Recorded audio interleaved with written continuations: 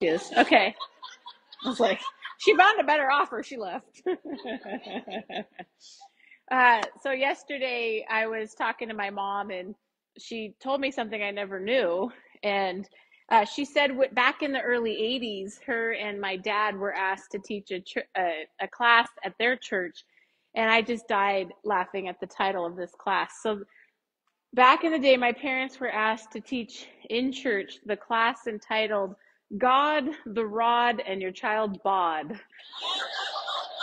And I love that. I'm like, we need to bring some of those classes back, Darla.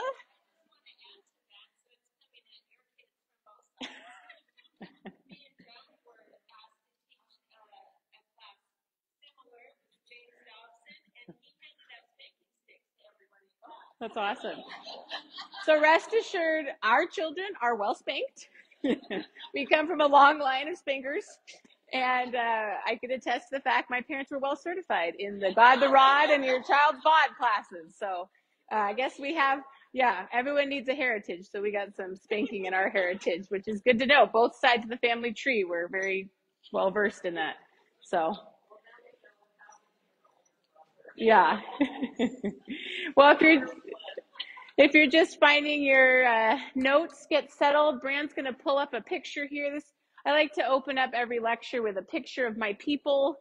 Um, these are not all of my people. I have 4 children. If I've never met you before, my name is Cherie. This picture is at my mother-in-law's house. She had a sleepover over the weekend. I think there's 10 kids. She had sleeping in her living room floor.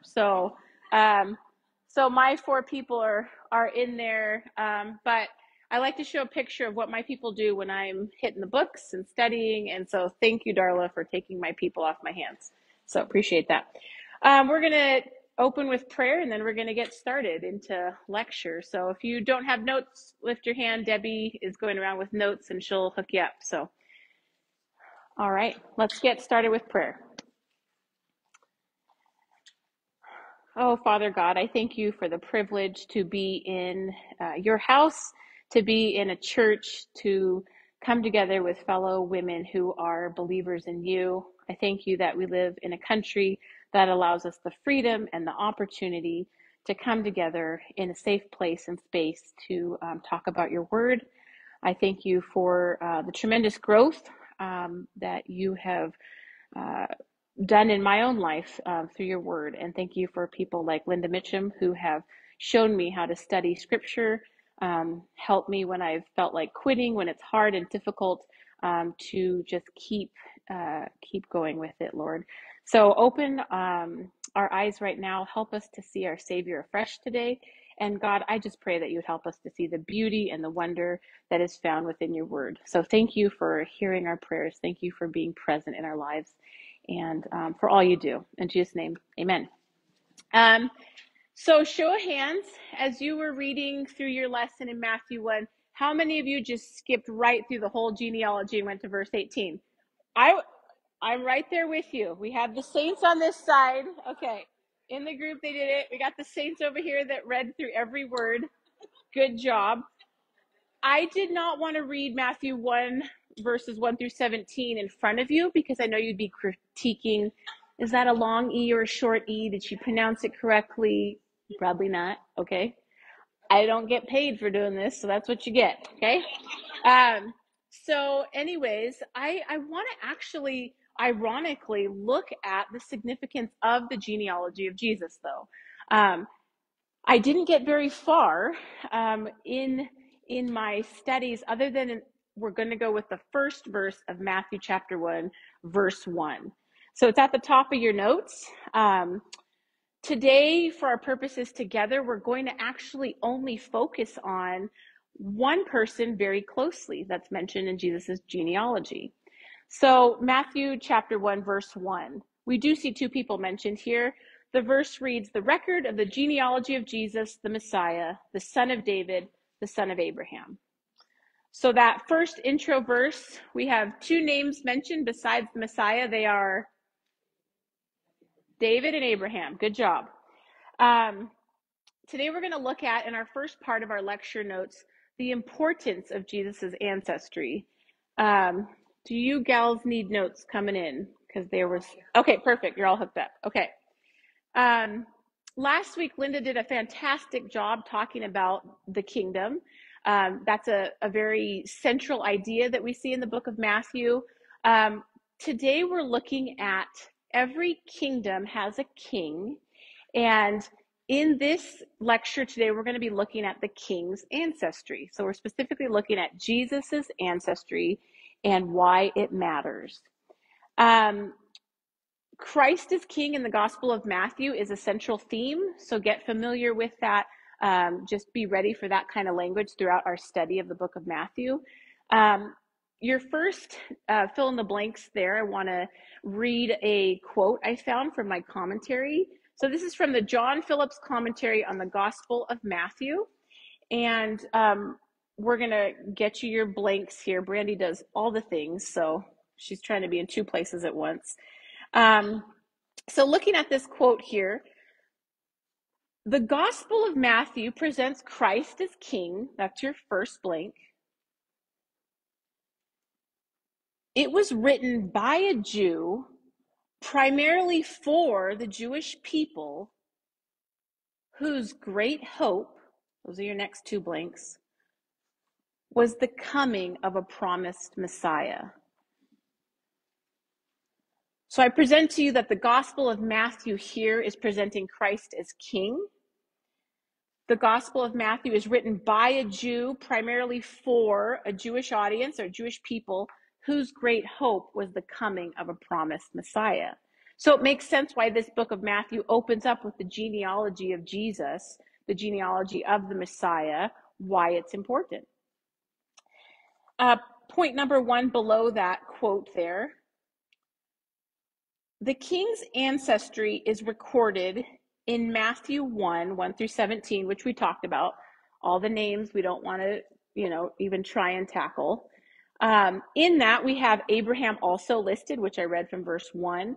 Why is Abraham listed? Because he was the father of the covenant people. Back in Genesis 12, God makes this covenant with Abraham, saying all the peoples, all nations will be blessed through your offspring. So there's that covenant made. Thus, it was important for Matthew to bring up Christ descended from the line of Abraham, also from the line of David. We're not looking at Abraham today. We're going to look and specifically focus on Christ coming and descending from David. I love this quote so much. This was worth the price of this cultural study Bible. So I just totally took it out of my footnotes. The Cultural Background Study Bible said this. Here's the key thing I loved. Jesus is so pivotal, that's your blank, for Israel's history that even his ancestors depend on him for their purpose and meaning. So think about that and listen to that again. Jesus is so pivotal for Israel's history that even his ancestors depend on him for their purpose and meaning. Usually it's the other way around, which I loved that quote. So even Messiah's ancestors, their whole function and purpose is to point to the Messiah. I just love that significance there. So we know that between Malachi and Matthew, between the Old and the New Testament, we have this 400 years of silence. And we're all familiar with that. Okay, God has not spoken since the time of Malachi. There's a 400-year period of time of silence and waiting. So the question, I loved reading this in one of my other footnotes. The people had to be wondering, now what has happened to the royal line, that's your next blank, of David? In that 400-year period, what has happened to this royal line? Well, here we have Matthew on the scene accounting for the generations, the 14 generations, the 14 generations, the 14 generations, following the line of David down. But the people had to surely be asking, what has happened to the royal line of David? So we know that Jesus is from the line of David, according to Matthew 1. It indicates that there, the top of your notes, the record of the genealogy of Jesus, the Messiah, the son of David, the son of Abraham. We also know, according to Scripture, in Luke 2:4, I'll read that to you. I'm going to be jumping around a lot today. If you want to jot the references down, go for it. If you beat me there, good job. Sometimes I cheat and I have Post-it notes, so I'll get there really freaky fast. But if you want to just jot down the references today, we're going to be jumping around a ton. So we're talking about now that royal line of David, and we know that Jesus is of the royal line. So jot down Luke 2:4 in the sides of your notes just to refer back to later if you'd like. So Luke 2:4, Joseph also went up from Galilee, from the city of Nazareth to Judea, to the city of David, which is called Bethlehem, because he was of the house and family of David. So we're getting familiar with the line of David here. Okay, so keep that in your mind. Revelation 22:16 is another reference to just jot down. We see in red letters in Revelation 22:16 says, I, Jesus, have sent my angel to testify to you these things for the churches. I am the root and the descendant of David, the bright morning star. So in Revelation 22:16, in red letters, we see Jesus saying, I am the descendant of David, the bright morning star. So we're actually now just following that royal line of David down to Messiah. And it's authenticated and reiterated in Scripture by Christ in his own words in Revelation there. So point number 3, the Davidic line was established by God as a covenant forever. The Davidic line was established by God as a covenant forever. Your notes has the reference there, 2 Samuel 7. I'm going to read that to you.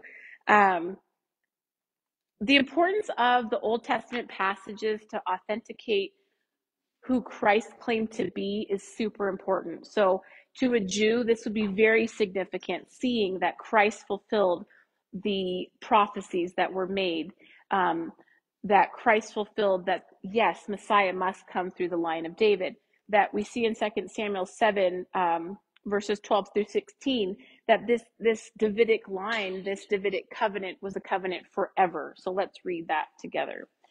So 2 Samuel 7, verses 12 through 16. When your days are complete and you lie down with your fathers, I will raise up your descendant after you, who will come forth from you, and I will establish his kingdom. He shall build a house for my name, and I will establish the throne of his kingdom forever. I will be a father to him, and he will be a son to me. When he commits iniquity, I will correct him with the rod of men and the strokes of the sons of men. But my loving kindness shall not depart from him, as I took it away from Saul, whom I removed from before you. Verse 16, your house and your kingdom shall endure before me forever.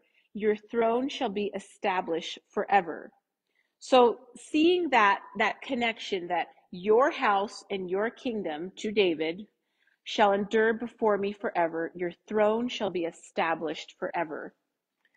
So if you look in the Old Testament, Daniel 7 echoes this, talks about an everlasting dominion. We know that was prophesied, that Christ's dominion will be an everlasting dominion.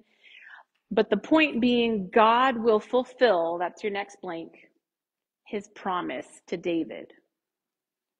God has so interwoven this throughout all of Scripture that we just have to look and see account after instance after instance of where God says, I will establish this throne forever.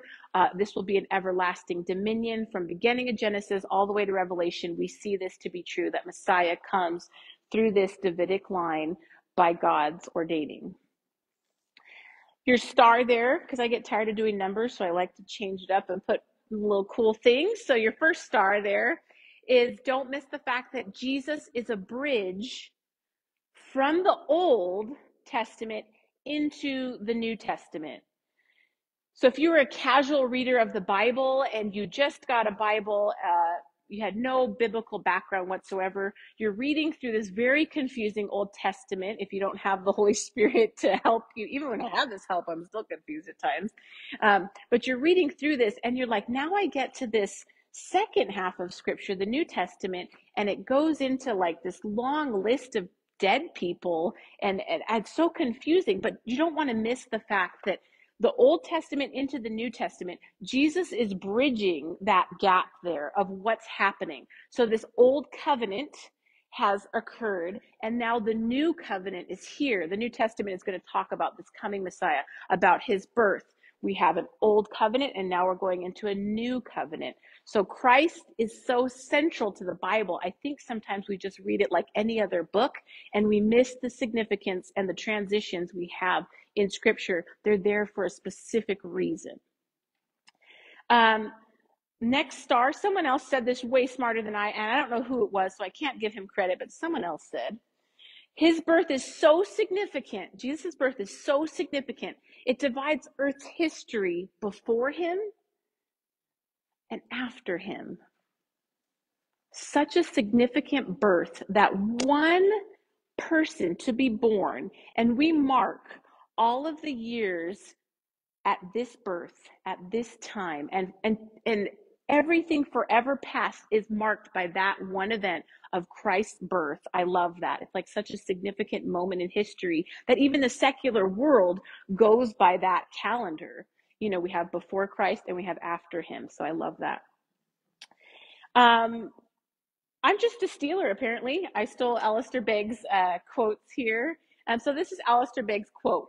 As we read through Scripture, we see that in the Old Testament, Jesus is predicted. I'll give you a moment to write that down.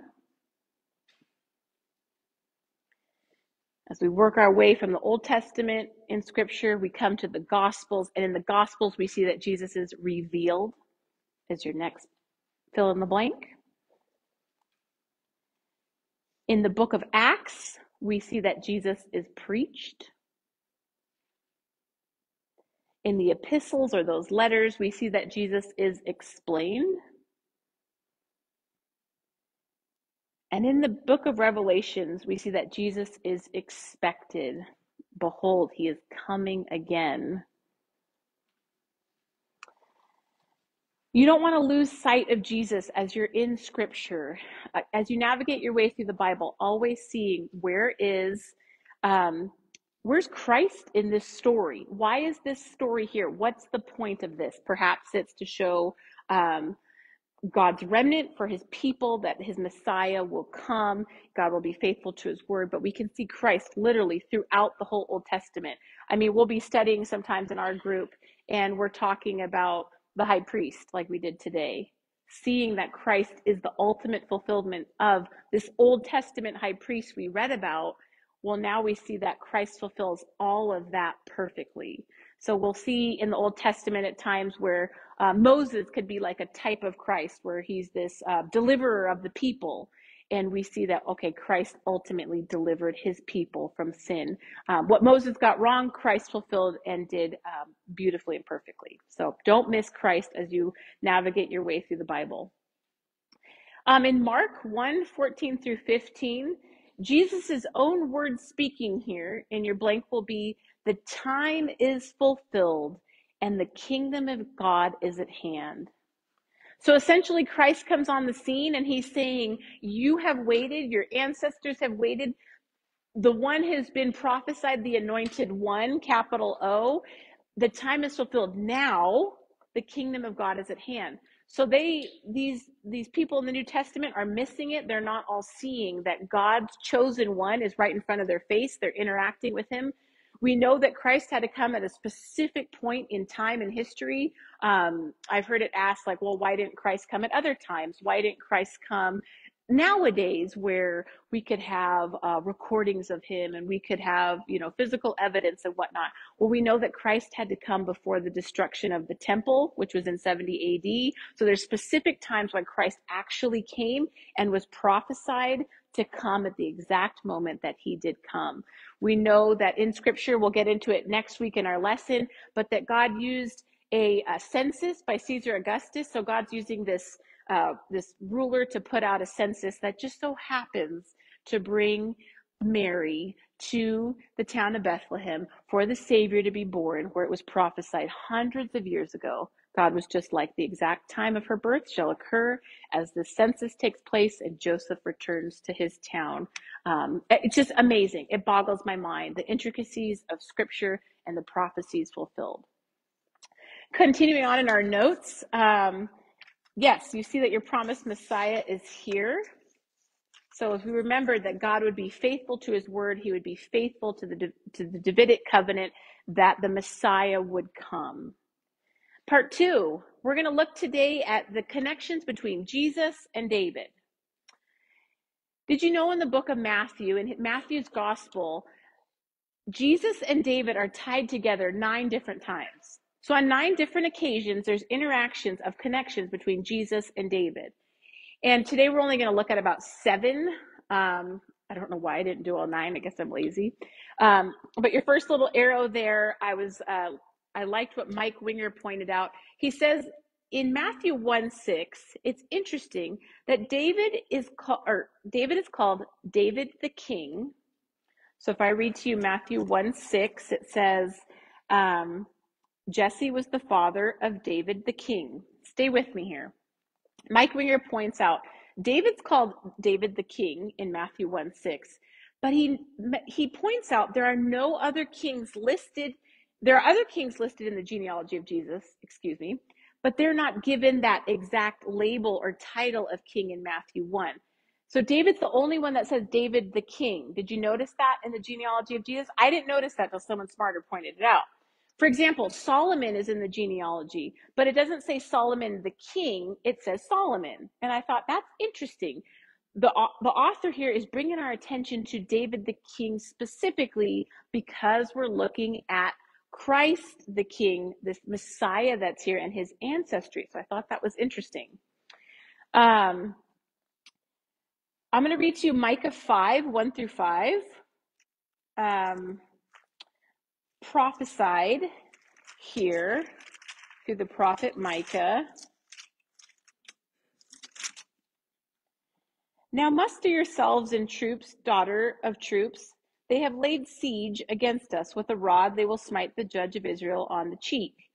Verse 2, but as for you, Bethlehem Ephrathah, too little to be among the clans of Judah, from you one, capital O, will go forth from me to be ruler in Israel.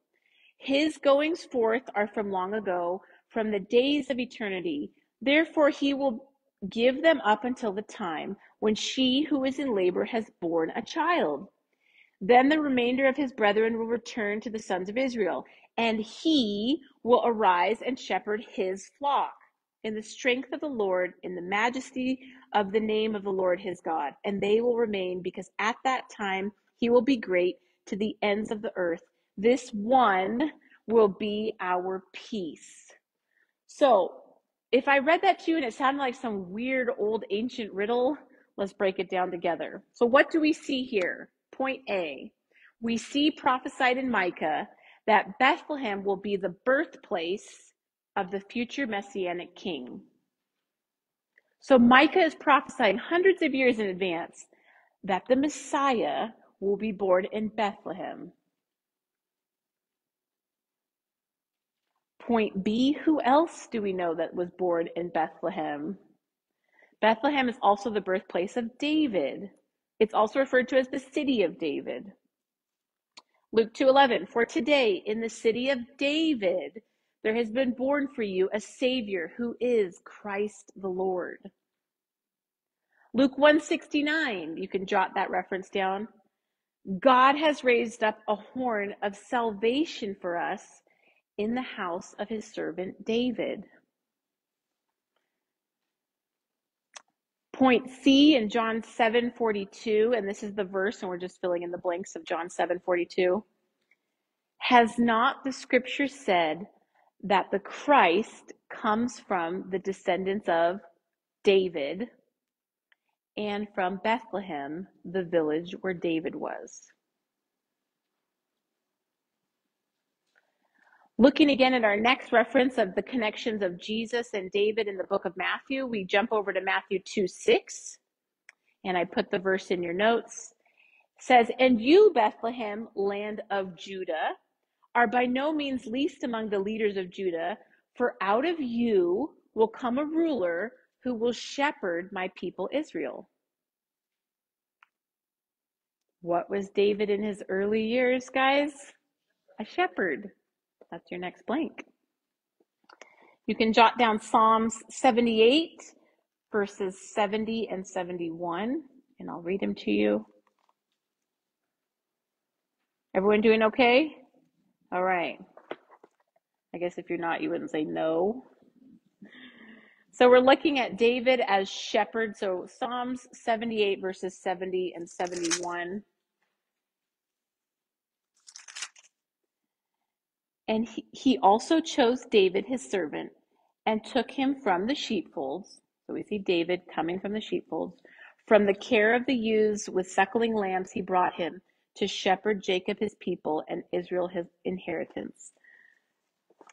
So in Scripture, as we look at Scripture, who does Jesus claim to be when we look at John 10, 14 through 16? Is it by coincidence that Jesus says this in John 10, 14 through 16?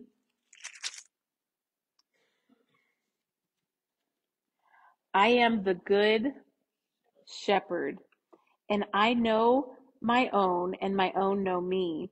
Even as the Father knows me, and I know the Father, and I lay down my life for the sheep. I have other sheep which are not of this fold. I must bring them also, and they will hear my voice, and they will become one flock with one shepherd. So we see the connection of David as shepherd in his early years, and Jesus is known to us as the good shepherd. One flock, one shepherd. That was also prophesied in Ezekiel 34:23. I encourage you to go back and read those passages in Ezekiel if you get a chance. The prophecy of one shepherd coming to shepherd over Israel is prophesied in Ezekiel. Point E, Son of David is a messianic kingly title. Matthew 9:27, where two blind men cry out, "Have mercy on us, Son of David." When they say Son of David, that is a messianic kingly title they were giving. Even the blind could see who this one was. This one was the promised shepherd, the promised Messiah that was to come. And the blind men literally cry out in Matthew 9:27, "Have mercy on us, Son of David." That was a messianic kingly title that was known to the Jews. Letter F in Matthew 12:23, we're looking again at connections between Jesus and David. They ask, could this be the Son of David? So whenever there's a talk of Messiah, the Son of David is very synonymous with this. G, what do they cry out in this triumphal entry? Hosanna to the Son of David in Matthew 21:9. Hosanna is a Hebrew expression meaning save, exclamation. Hosanna there where they cry out, Hosanna to the Son of David, it was a cry for deliverance, and that's your blank. So they're literally saying salvation has come, save us, deliver us, because they know the Redeemer has come. Point H in Matthew 22:41 through 46, there's this encounter and they're asking, whose son is he? What do we do about Jesus here? And the response of the people is, the Son of David. It's very interesting. Well, surely the Messiah, the Son of David. Okay, let's keep going. Although we're looking at Christ as King in Scripture, it's very easy to detach ourselves from the application of that in our own lives. And I wanted us to think about for a moment, ask ourselves, what rules you right now? Who is your king? Most people would say, well, Jesus is. But who do you cry out to for deliverance? What do you cry out to for deliverance? For some people, it might be food, family, fear, money, looks, health, career, success, job. But ask yourself, what rules me right now? What is king over me right now?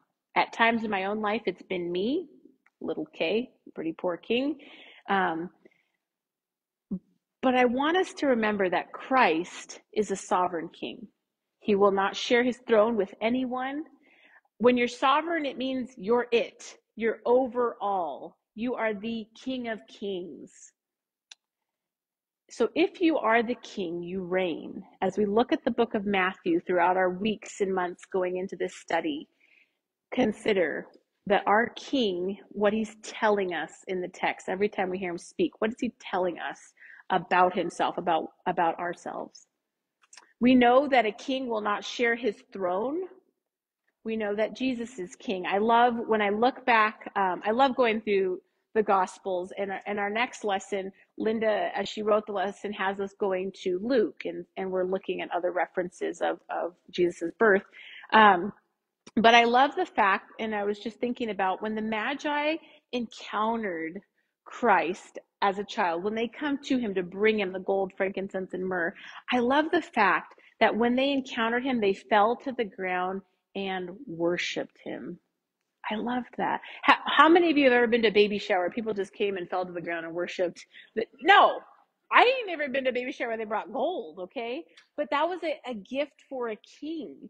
And even the Magi, this secular group, whoever they were, these magicians or whatever they were, they came and they bowed down and they worshiped the child. It was the only response you could have for a king. It wasn't even king over them necessarily. Say, we don't know where they're from, but say they came from the east, say it was something like Persia. I'm just saying.